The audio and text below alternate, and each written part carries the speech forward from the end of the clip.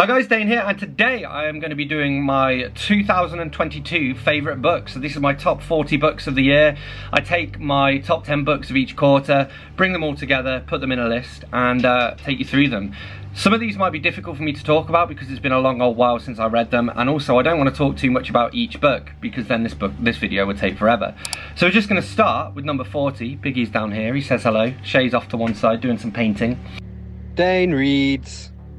We're going to start with number 40, which was Cycle of the Werewolf by Stephen King, and this basically, with King, this is a short story. It's just kind of takes the form of a novella, or at least it's published by itself, because it's got some really beautiful illustrations, and for me it was the illustrations that are really the reason why this even ranks in this list in the first place, and it only just does. Other than that, it's just a fairly forgettable short story. Then we have Emma Timpany, Three Roads and Other Stories. So this was a short story collection, literary fiction. It was sent to me by Isabel Kenyon of Fly on the Wall Poetry Press. I can't remember the specifics of the individual stories. I do remember it talked a lot about the word trivia, because trivia was originally Three Roads, which is where the title comes from. And yeah, I did do reviews of some of these as well, so I'll link to those below as and where appropriate. Then we have Fool's Paradise by Zoe Brooks. This was a poetry collection, another Fly on the Wall Poetry Press one, another good one. That's all I got for you. Peter James, Dead at First Sight. So this was a crime novel starring his detective, Roy Grace. I can't tell you about this one for the simple fact that all of his books have dead in the titles, so they're like Dead Like You, Dead As Soon As You Know It, Dead at First Sight, and so they all kind of blend together, and I forget which ones are which, but it was pretty good. Then we have Dishonesty is the Second Best Policy by David Mitchell. So this is comedian David Mitchell, not Cloud Atlas David Mitchell. And this is a collection of some of the articles that he wrote for the newspapers that he contributes to. He's got a very amusing sense of humour. I really like pretty much everything that he's done. The only downside to this is that they weren't linear. So it kind of jumps from one topic to another pretty quickly, as you would expect from a collection of you know, newspaper columns, so that's the only real downside to it, but still very fun, worth reading. Then we have The Andromeda Strain by Michael Crichton. So funnily enough, after reading this, I watched the movie of it, and I did think the movie was better, but it's basically your standard aliens come to Earth, how are we going to survive story, except written by Michael Crichton, who is kind of one of the masters of science fiction. Really well done, but the movie is better, so just watch the movie. Then we have The Call of the Weird by Louis Theroux. So Louis Theroux being the investigative journalist, and in this one it's he goes back around and meets a bunch of the people that he met during his Weird Weekends TV show, and he just kind of catches up with them, sees what's different, meets everyone from like racists to extreme Christians to porn stars to goodness knows what else.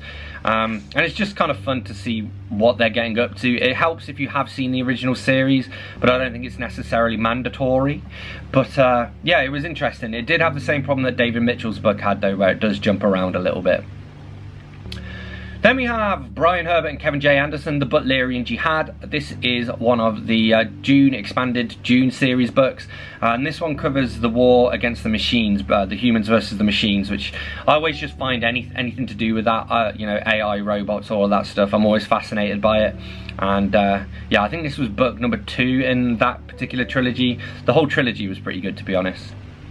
Then we have House Corrino, also by Brian Herbert and Kevin J. Anderson. So this was the third in the... Oh, cat's meerkatting. This is the third in the trilogy that focuses on each of the houses. So we have House Atreides, House Harkonnen, and House Corrino. House Corrino is like the presidential house, I suppose. And yeah, just more prequel-y goodness. Like really good stuff if you want to learn more about the lore of the Dune universe. Lore spelled L-O-R-E. Then we have A Short History of Nearly Everything by Bill Bryson, and this does exactly what it sounds like. It is a non-fiction book that covers a short history of nearly everything. I seem to... No, I was thinking of a different one. This covers a lot of science stuff, so it starts with the Big Bang, covers a lot of physics, and then covers like more recent inventions. It is really... Even though it's a short history of nearly everything, makes it sound like a history book, it's actually kind of a history of science book, but fascinating nonetheless. Then we have The Sound of Broken Ribs by Edward Lorn. So this is the second Edward Lorn book that I've read. It's kind of a thriller. The cat is right here in front of the camera. It's kind of a thriller. Lots of people are dying. Somebody is in a car accident that isn't really an accident. People are out to get revenge. People are going around like stabbing people and shit. It's just good. It's very gory, as you would expect with a title like The Sound of Broken Ribs. Then we have Eccentric Circles by Cynthia Brackett-Vincent. I may be a little bit biased because this is a anthology of authors from Encircle Publications, and one of my stories, I can't remember which one actually, one of my stories from the Lightfold Files was included in there, and then also short stories by a load of other authors from Encircle. And I think for me the reason I enjoyed it so much was that I kind of knew a lot of these authors through Facebook and social media, but I hadn't read any of their work, so it was exciting to finally get down and read some. Then we have Pirate Latitudes by Michael Crichton. So this one is a fiction book, it's historical fiction about pirates. What more do you need to know? Crichton is actually really surprisingly good at writing historical fiction, even though again he's mostly known for science fiction. And yeah, if you like pirates, and even if you don't particularly like pirates, I think you'll like it. I enjoyed it because there was a lot of just like swashbuckling sword and sorcery style things, except without any sorcery. Then we have Asking for Trouble by Tori Wagg. Tori is a poet that I met at a gig that my band was playing at. I also had books for sale, and we ended up buying a copy of each other's books. And yeah, Asking for Trouble, it was her second poetry collection. Either her second or her new one might be her second, I can't remember now. But yeah, some really good poetry in that. I did a video review of that as well. I will link below to as many of these video reviews as I can. Then we have Dune, The Duke of Caladan by Brian Herbert and Kevin J. Anderson. So another Dune prequel. I read a lot of the Dune books and they were all very good, so that's why there's quite a few of them in this old list. This one focuses mostly on Duke Leto Atreides, who's one of my favourite characters. And because it's the first book of a trilogy, it does a really good job of sort of setting things up, setting up a lot of intrigue, so that we're kind of sitting there thinking, okay, what's going to come next? Then we have Oryx and Crake by Margaret Atwood. So this was post-apocalyptic literary fiction. Basically, there has been a sort of a cataclysmic event that has mostly wiped out human beings. There are genetically modified animals and kind of genetically modified people knocking around. And we follow a main character as he tries to put all the pieces together, because he's having a lot of flashbacks as well. And so he's trying to figure out how things got to the state that they're in and if there's anything he can do to fix it. Then we have The Edible Woman by Margaret Atwood. So this was very kind of, again, probably literary fiction, but without the science fiction and without the dystopian side. Set in our society, and it follows some relatively normal people and has some like nice feminist themes in it.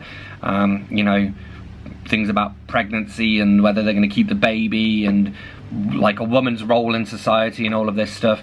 And it's particularly interesting to me because Atwood said that she hadn't really she wasn't really familiar with the feminist movement and the women's rights movement at the time, and it's since gone on to be like an important piece of literature for that particular movement. Okay, we're starting to get to the books I remember a little bit more. We have The Cardturner by Louis Sachar. So this is the guy who wrote Holes. The Cardturner is a standalone. It's about a young lad who ends up getting into bridge, basically, hence The Cardturner. And it's really cool because you learn a lot about how bridge is played and the strategies behind bridge and all of that stuff, while also just having a pretty good, like, kind of like a young adult / middle grade read as well. Then we have God Is Not Great by Christopher Hitchens. I listened to this via an audiobook, and Hitchens goes along with Dawkins as being one of the big prominent atheists. And God Is Not Great, it wasn't as good, it wasn't great. It wasn't as good as The God Delusion, because that was very methodical and took arguments one by one and kind of demolished them. Whereas in God Is Not Great, it was very much Hitchens kind of speaking from his own experiences of God and religion and all of that stuff. And yeah, it was still interesting. It's just, I would have preferred something a bit more, I don't know, more theoretical. Because he'd be talking about like, yeah, well, I know a Sikh woman who believes so-and-so, and it's like, great, but is that what all Sikh women believe? Like, is that a global thing? Is that just unique to that one person? He didn't really put it into that wider context. Then we have House Arrest by Alan Bennett. So these are his pandemic diaries written during the first COVID lockdown. Really interesting stuff. His diaries aren't always particularly palatable, but this was quite a short collection, only covered a year or so. And it was just interesting to see how he survived during COVID, how it changed his relationship with his other half, Rupert, and all of that stuff. And I think in the future, people are going to look back on it as being like an important artifact of our times. Okay, so up next we have Christine by Stephen King. This is a book about a haunted car, essentially. It's almost YA, but it is also horrific as well. It's got YA characters, but I would say it's written for an adult audience. I mean, I'm sure you could still read it if you were younger. I really liked it. I think part of the reason why was because there were a lot of references to old school rock and roll songs, and I'm a big old school rock and roll fan.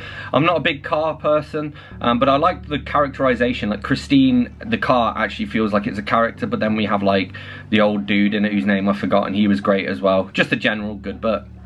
Then we have A Walk in the Woods by Bill Bryson. So this is about non-fiction about him walking the Appalachian Trail with his friend Katz.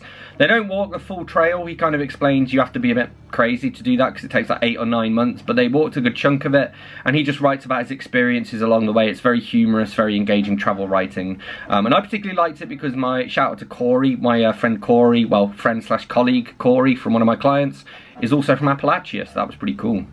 Then we have The Trouble with Goats and Sheep by Joanna Cannon. So this is Charles Heathcote here on BookTube, one of his favourite books of all time. I can see why. It's set during the heatwave in the 70s, and I actually read it during the heatwave we had earlier this year, which was kind of fitting, I suppose. I guess I'd say it's like a mixture between literary fiction and general fiction with a bit of mystery thrown in. Worked really well, did enjoy, do check it out.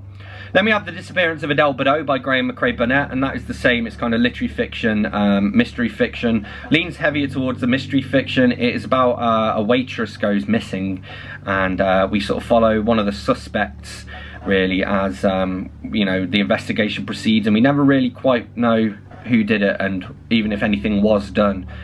Just really well written. I've enjoyed everything by Graham McCrae Burnett that I've read so far. Then we have Skeleton Crew by Stephen King. So this is a short story collection. It also has the novella of The Mist in there, which is one of my favourite movies because of the ending.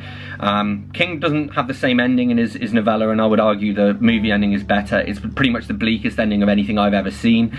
Really well done. But yeah, it was still great to go back and read The Mist. Funnily enough, I'd picked this up second hand and I started reading it, and I discovered my edition had a misprint in it, and it was missing like 50 pages, including the end of The Mist. So I had to get my friend Joe to Amazon Prime me a new edition of it.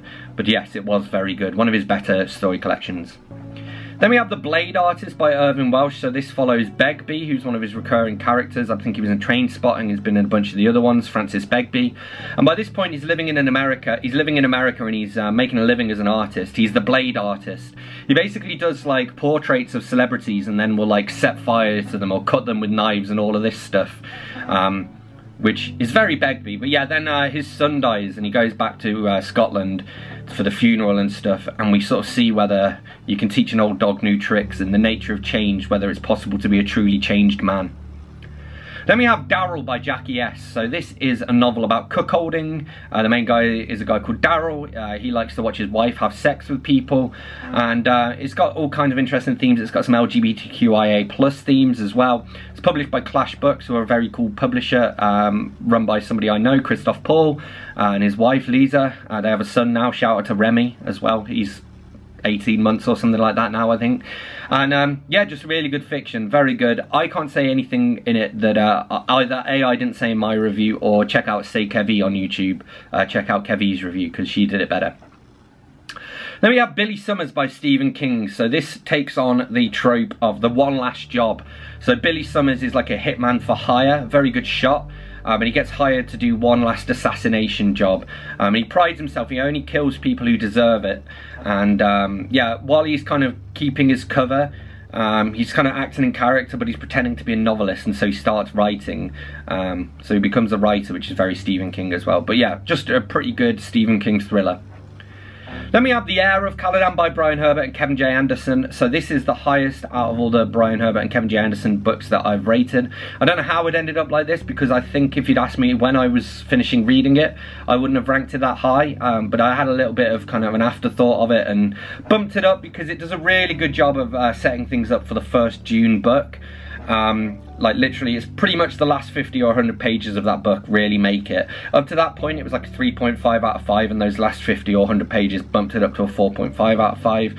As you can tell from The Heir of Caladan, it follows mostly Paul Atreides, who isn't my favourite character, but I think that's kind of the point of Paul Atreides. But yeah, it is worth sticking with, and I would definitely recommend it to Dune fans. Then we have Project Hail Mary by Andy Weir. So this was the last book that I read of the year, and this is sci-fi, kind of hard sci-fi.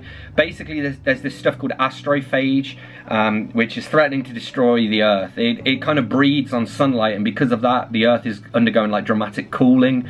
We've actually accidentally bought ourselves some time due to global warming as well.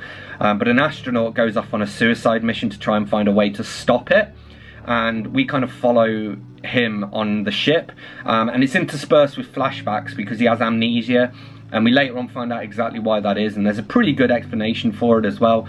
I don't always like it when that's used in books, but I did think it worked pretty well there, so yeah.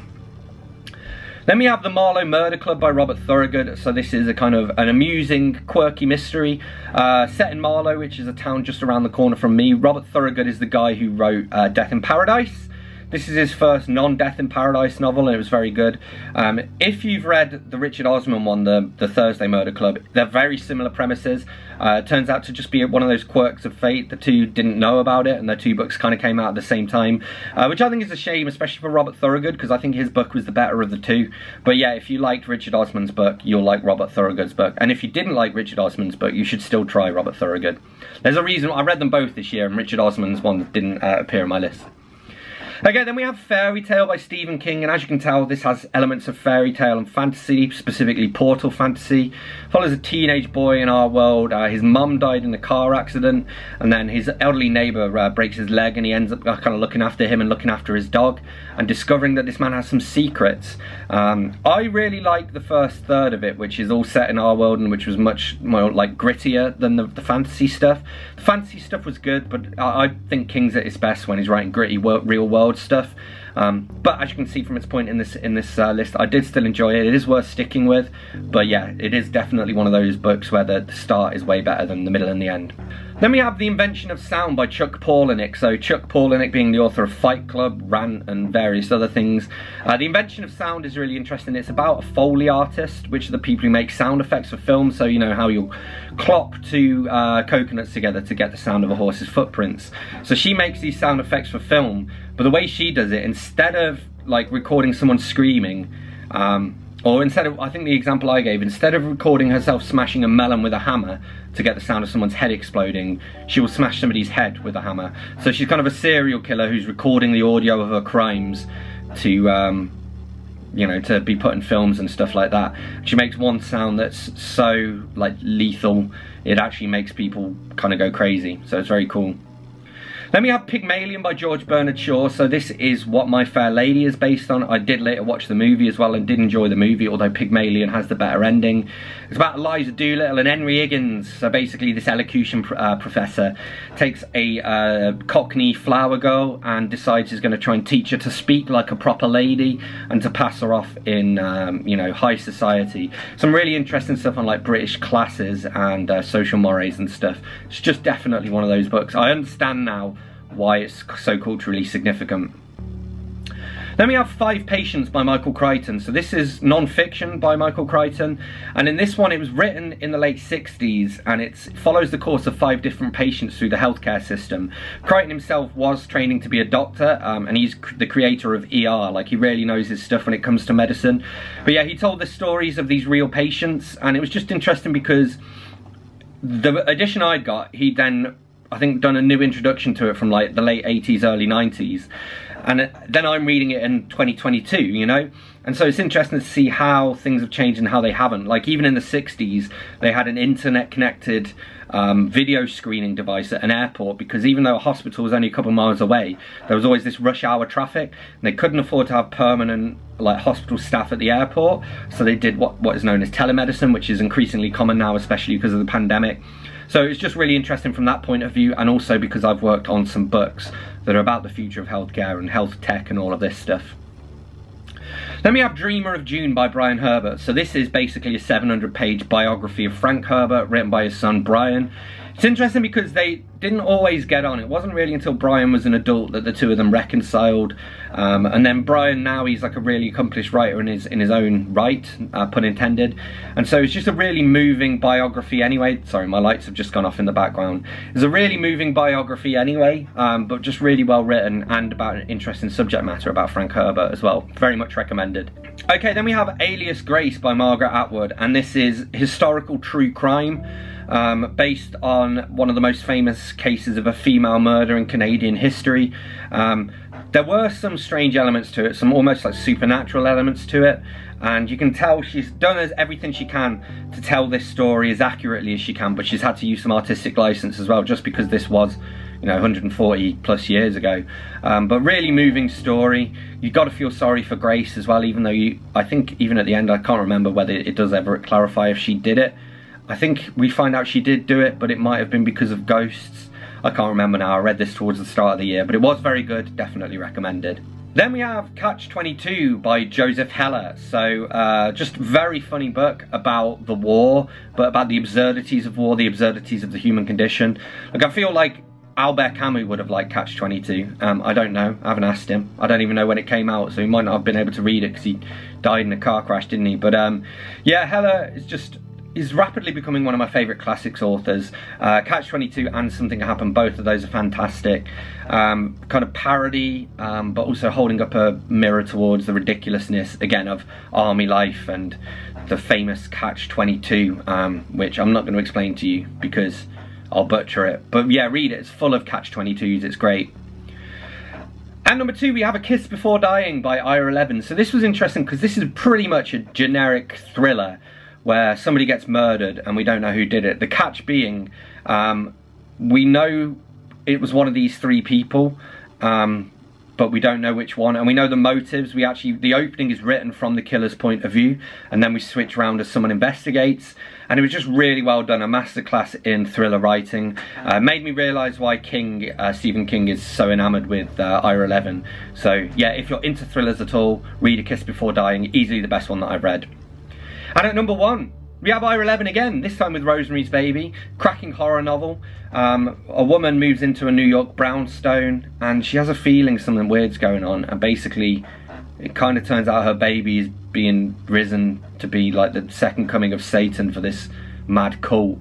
The movie of it was very good as well, but I think in particular what I really liked was the introduction by Levin, where he talks about how like there's not really any horror that's set in modern places. Obviously there is now, but at the time he was writing, this was a very new thing. Everything was either set in like history, or it was stuff like Frankenstein, which was like in the remotes of Scotland or whatever. So he kind of modernised horror, and for that you gotta love him. But Rosemary's Baby was also just a horrifying read. Didn't take too long to get through as well, but grips you from the start to the finish, so definitely one to check out.